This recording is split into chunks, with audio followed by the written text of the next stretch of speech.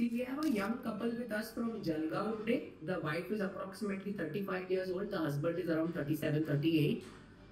They have tried for pregnancy. They have had a natural conception.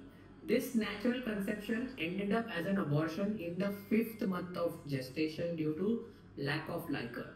The interesting thing is the wife is also having a mixed connective tissue disorder.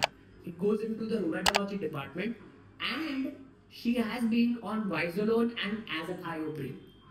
Remember, these two are not contraindications for pregnancy. The normal couple will always think that, sir, did my previous pregnancy mishap happen due to these drugs? The answer is no. Do I need to maintain any additional precautions for my next pregnancy? The answer is no.